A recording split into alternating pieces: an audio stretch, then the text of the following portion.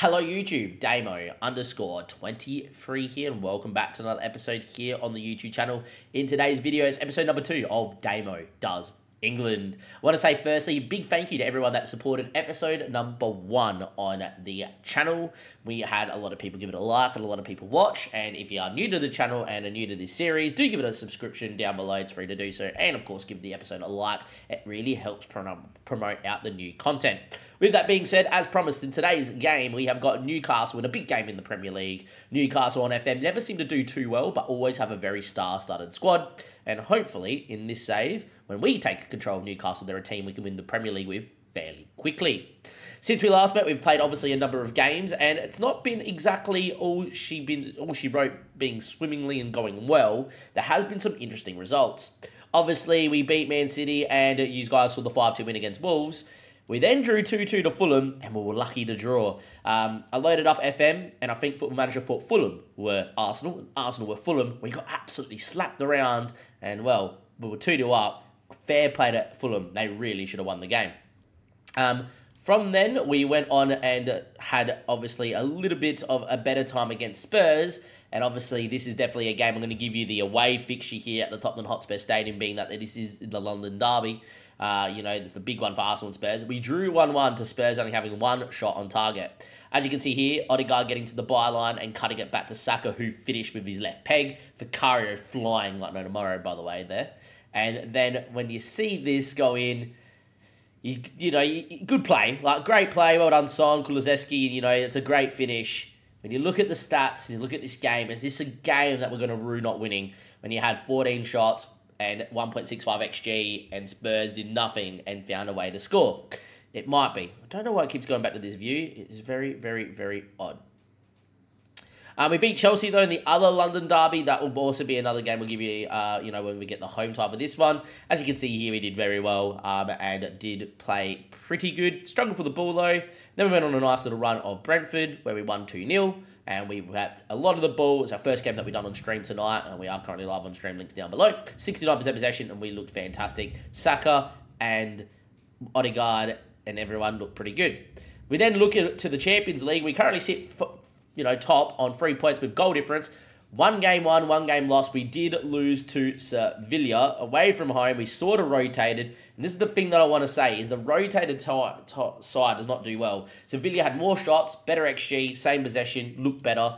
As you can see, it was a rotated team out there with Party at right back, Saliba, keyboard, David Raya. Can I just say, his first game for the club, finally played him.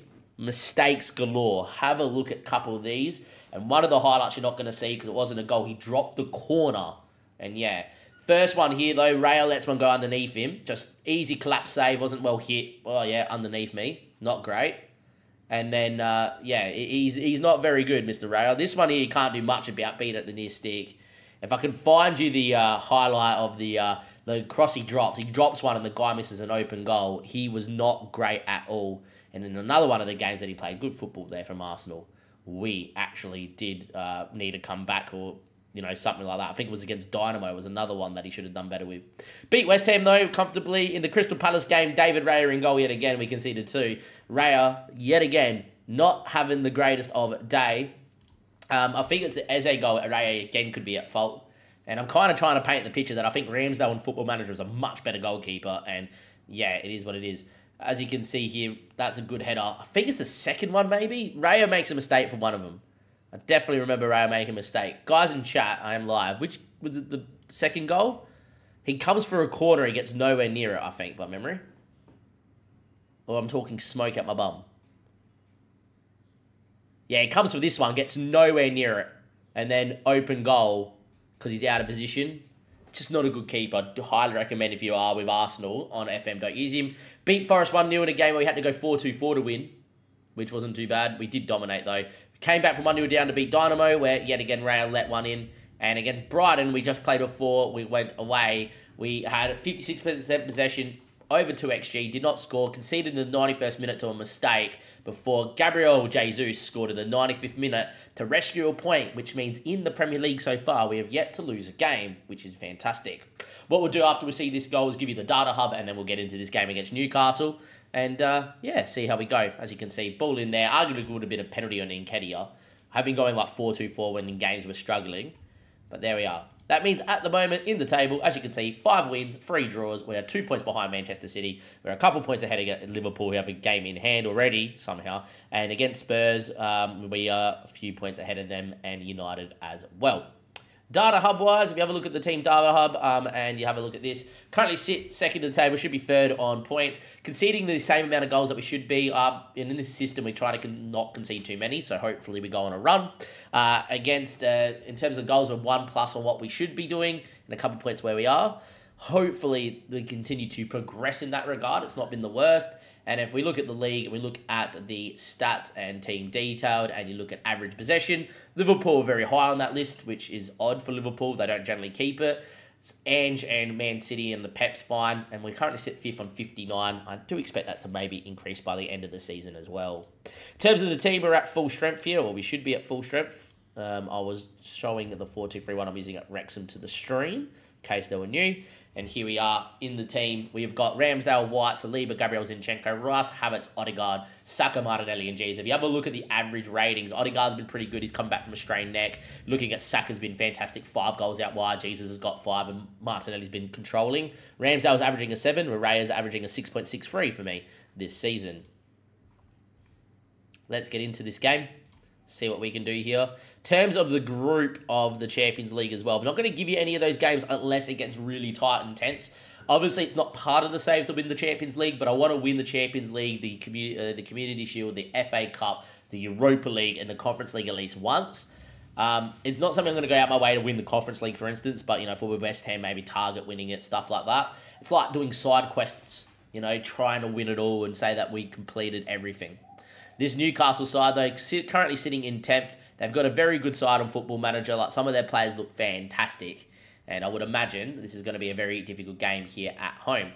This is how they're lining up, but I'm actually going to do it this way so you guys can see how good they are, because we will use this team in Season 1.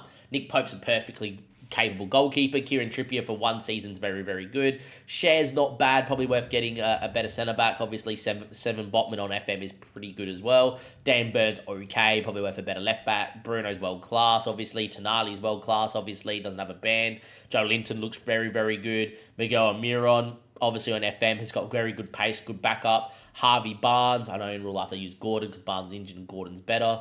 But, you know, Harvey Barnes not bad. Isaac's pretty good. And then on the bench, you got, like, the Callum Wilsons who score every time.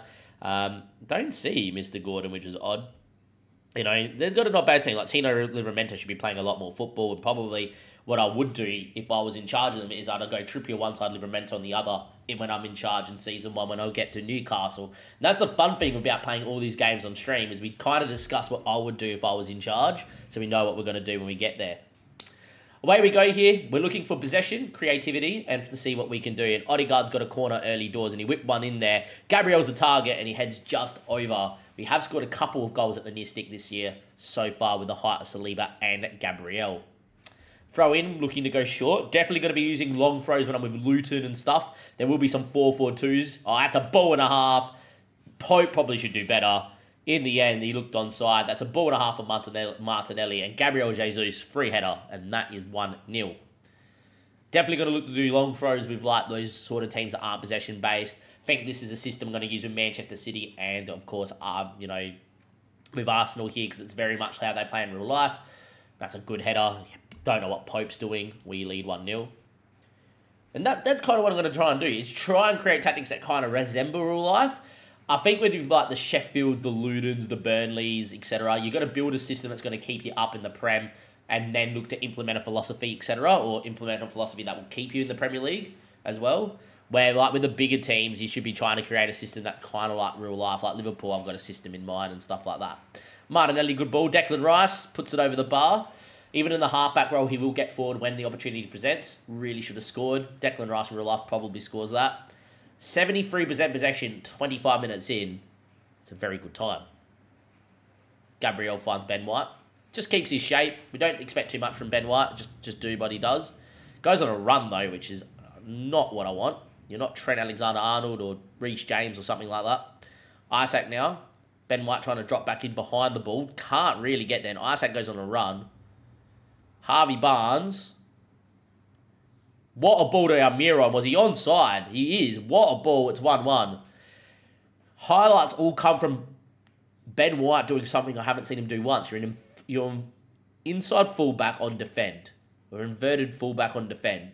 Not an inverted wing back, inverted fullback. He meant to just get the ball and move it. What a ball. Ramsdale's beat. And we concede. And that's been my issues. We're using the system to not concede, and we're still conceding. So at some point, maybe we go in and go, oh my God, that's our first red card this season.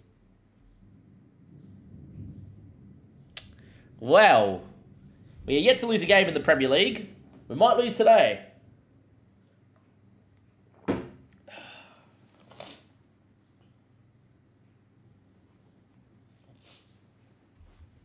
It might be crazy and going, Damien, why are you going into this system? Because I know that I can take like a player off here. I think it's Havertz that's going to come off. Odegaard's going to go in as a roaming playmaker.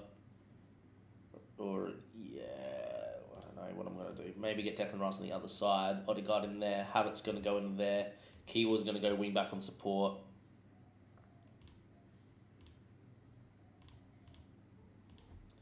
Something like that. Ben White really can't play this role though.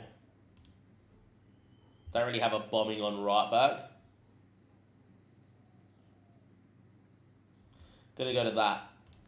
Main reason I'm going into the 4-2-3-1 is because I've dealt with red cards at Wrexham and still won games in this 4-2-3-1. So we're gonna go to that. Saliba. This 4-2-3-1 is what I'm gonna use at Liverpool for sure, by the way. It's just a very good Gergen pressing Liverpool sort of system. Saka, going on a run. Backstick, Martinelli. Heads, Pope claims. Just don't have the height probably to influence the game. Still going to stay in this system though. Still going to try and play football. Still going to try and, you know, get in their face. I'm actually going to get up the field.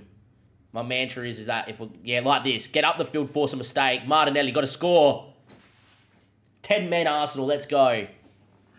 10 men Arsenal, let's go. 2-1.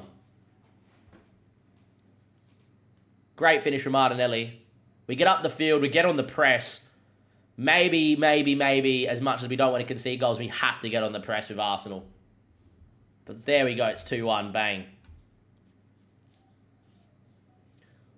Trippier is good on the ball.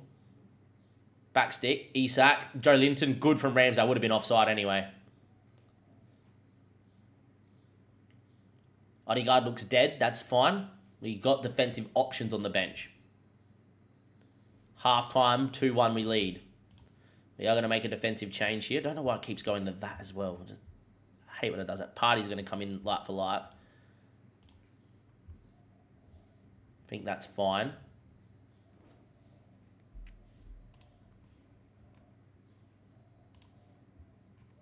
Yet again, it does that again. Does anyone know why it keeps going back to that? Just go back to roll. It's not hard.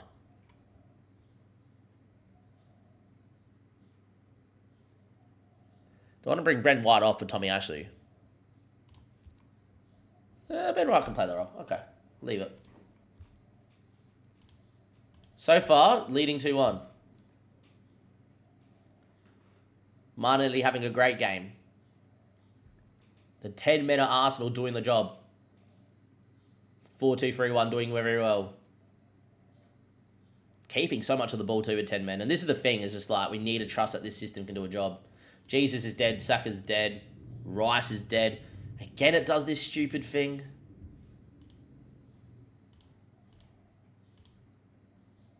I might even just change it to position now, just so it does that.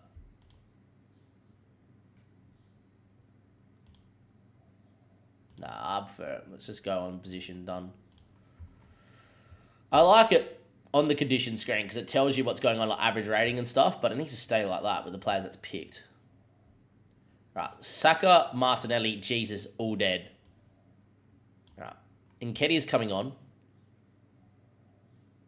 think Trossard's coming on to create havoc. And then I think you need to make a defensive change here. Declan Rice is dead. I don't really have a defensive midfielder that comes in. Keywell could go into this role and then move Tommy Yasu into there. I think you're trying to hold on. You've got to keep Declan Rice on. I think Fabio Vieira is going to come in as a winger on the other side. I think you're going to go like that.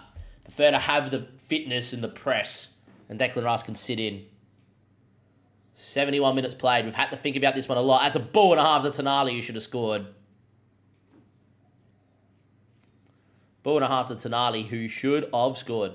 Actually, has Tonali got banned like after this? I wonder if Tonali's actually getting banned later. Wonder if in real world mode he gets banned like Foster retired in real world mode and Wrexham at half, after pre-season and stuff. Fabio Vieira whips one in there, cleared away. Vieira needs to get on this. 86th minute, a goal right now would kill it. Ben White, Fabio Vieira, he's got numbers still queuing in the box. Gets to the byline. Ben White's got no options. Declan Rice now, party.